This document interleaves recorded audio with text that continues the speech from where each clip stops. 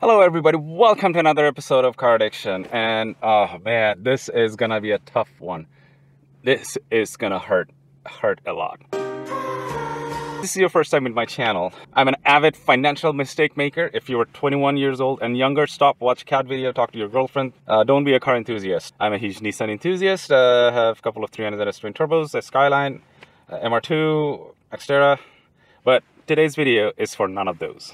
Today's video is for my daily driver. For daily, I like something reliable and not yelling out loud. So I drive a Hyundai Santafe. But I spec'd it out very well the way I liked it. I wanted a 2-liter turbo with an all-wheel drive system. And I didn't want it to pay for the premium package where, you got all the bells and whistles, the navigation system and whatnot. And I'm just not a big fan of all these bells and whistles, because in my opinion, those are just something that will break. So I wanted something with the least amount of features with what I wanted. So I have a Hyundai Santafe Sport with all-wheel drive and almost no options. That's exactly what I wanted, how I wanted. I waited so long for a used vehicle with that spec to pop up. When it finally did, I went and bought it. Today, your boy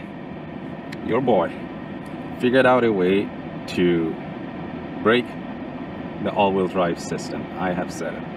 I broke it. And I'm gonna go to 13 Motorsports. I talked to Luke. We went back and forth many times and we decided it's not worth the money to keep the all-wheel drive system and fix all these parts. We would just rather drop the transfer case, drop the rear drive shaft, drop the part that's worn out, and call it a day. We're just gonna keep it front wheel drive, and unfortunately that's how I'm gonna have to live. Let's see what I screwed up.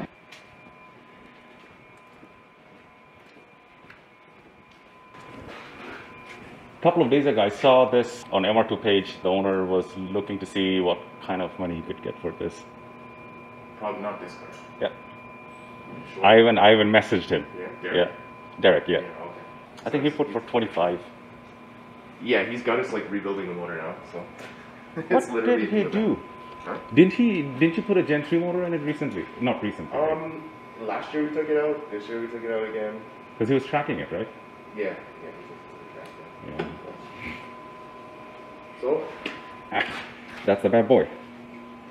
That's the good part. Oh. We're not putting this back in. Okay.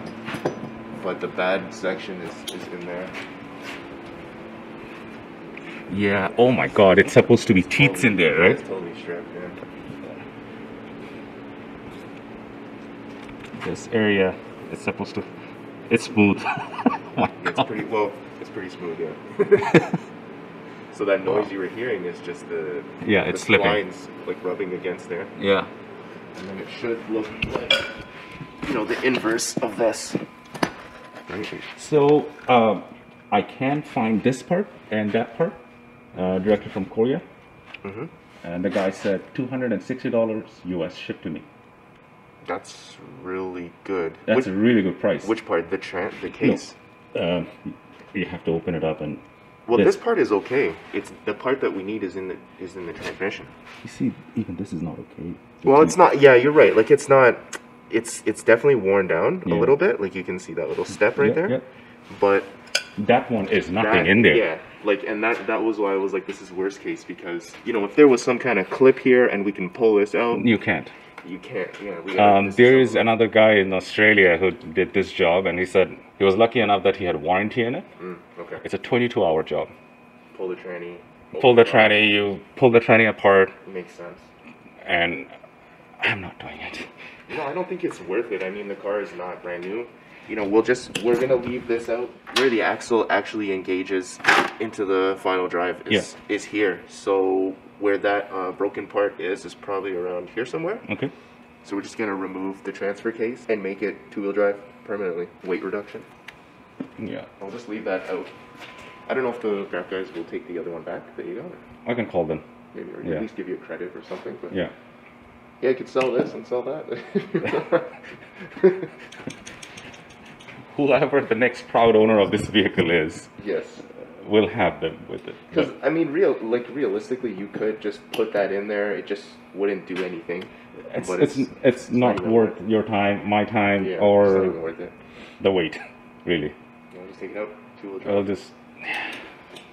Because originally, like we put it on the lift, and first the guy that was working on it, Gio, he drove it. He came back. He said it has a slight vibration, so we put it up here, and we'll usually try to drive it on the lift. Yeah, okay. Right, and then try to slow down the front wheels to engage the rear, but nothing was happening. Yeah. And then as he started driving faster, I started to hear a noise coming from the transfer case. Yeah. And From the video that I watched yesterday, the way this system works is that drive is always engaged. So regardless of the rear wheel being engaged or not, the drive shaft will always spin. Always spinning. It was not. It was not. So that was the problem. What triggers the four-wheel on and off is the coupling in the back. Yeah, so the viscous coupling is back here. Yeah, so this I had it replaced under warranty. I had a problem with it. This has a sticker on it somewhere, and that had the same type of sticker that looked kind of new. You got this brand new? No. Okay. I got this 79,000 kilometers, and I bought this knowing it had a problem. Okay. Because I bought this from a Ford dealership, and they didn't know for some reason that Hyundai had 100,000 kilometer warranty. Oh, okay. So I bought this cheap. Okay, so you bought it cheap. I literally drove from the Ford dealership to the Hyundai dealership, and I told them this is the problem. They actually replaced this, the diff, the drive shaft. Yeah, like I posted a little video of it yesterday, and I got some messages of people Really? saying like, "Oh, this is the year 2015 or whatever," and I didn't respond to any of it yet, but I'm assuming this is like a common thing. Sounds like it. Well, there's one video, the Australian guy, I'll send you the video.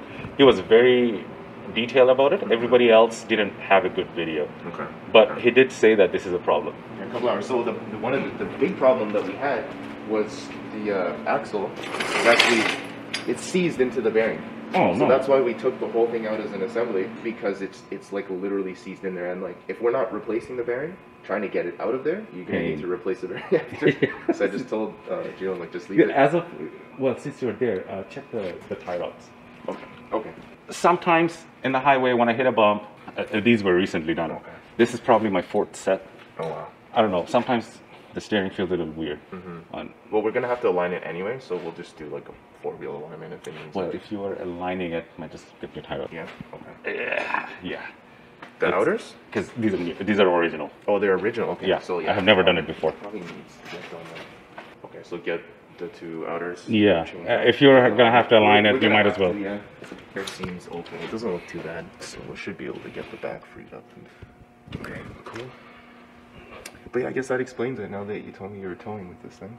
Well, I towed a lot of stuff, but Yeah. Xterra was the only one that, passed its towing capability. And that's why they say like it's not a good idea to tow stuff with like this type of four-wheel drive system, because you have some weak link, which apparently Yes, this is no way considered a heavy duty. Yeah. Oh yeah. Like when I had my Xterra, I towed another Xterra in a trailer with an Xterra, and that was like probably 2,500 pounds over the weight limit. Never had any problem. A little bit overbuilt, maybe. Yeah, and this one, it is good for 35. Xterra is about 42. Yeah, like this is usually you would see this coupling on the transaxle, not back here, or built into the transaxle, like the older Toyotas. Yes. This coupling is inside the internal, transaxle, and like they really don't break though. It's interesting. But now that you said you were towing something, that makes a lot of sense. I would just like I took it apart and I was like, it would have made sense to me if I was going to like chintz out on the material. I would have done it here instead of in the transmission. Yeah. Yeah. The oil that came out was nasty. It was pretty nasty. I changed the transmission oil twice. Smell it. Oh my god. Oh my Pretty god. rough, right? That's bad. I changed the transmission oil twice, and both the times when it came out, it was just nasty. From the transmission. Yeah. Not the diff. I changed the diff oil once. Hey, morning, Will. Morning, Will. But the transmission oil twice. Yeah. So Luke's been working on this E30 M3, this custom exhaust. Thing looks so good. Ooh, yeah. That's the drum type. I don't know if you guys can see. You should definitely talk to the owner about replacing the radiator. It's tiny. Ooh, they look delicious. So, as you guys heard from Luke, I'm gonna go back to two-wheel drive. Man, I waited so long to get this trim on this Santa Fe because It's the 2-liter turbo all-wheel drive with the basic trim, because people usually, whenever they order these vehicles, that's Eric. Usually when people order this vehicle, they will go with the top-end limited trim or something like that, but I didn't want the navigation and all the bells and whistles. Well, back to 2-wheel drive life. Well, a lot of things coming in this channel. Hit the subscribe button and bell notification. And alright, so it is the next day because I don't know how 13 Motorsports pulled it over. They finished the car and like after they've diagnosed it, which took most of the time. And in terms of deleting the all-wheel drive system, they did it in a day. Wow. Alright, I'm just gonna show you how things are looking like. So on my dash, the vehicle is on because, you know, I'm warming it up. It's a little chilly outside. It's about -1 degree with the wind chill -5. I have a check engine light. I have a power steering light, all-wheel drive light, traction control, ABS, and hill descent. Now, one of the speed sensor, I believe the front passenger side speed sensor, got damaged when they were working in the car. And that's why I have this traction control, ABS, and hill descent. And the check engine light is also for that sensor. I'm not certain about the power steering sensor because there are a couple of places where I read, because this is an electronic power steering, this is not a traditional fluid-driven power steering. The power steering, it works in combination with the all-wheel drive system, ABS, ECS, and a bunch of other systems. Because right now it can't detect the all-wheel drive system, there is a chance that's why this power steering sign is on. Neither when I press this button, usually it changes the moods. It's not doing it either.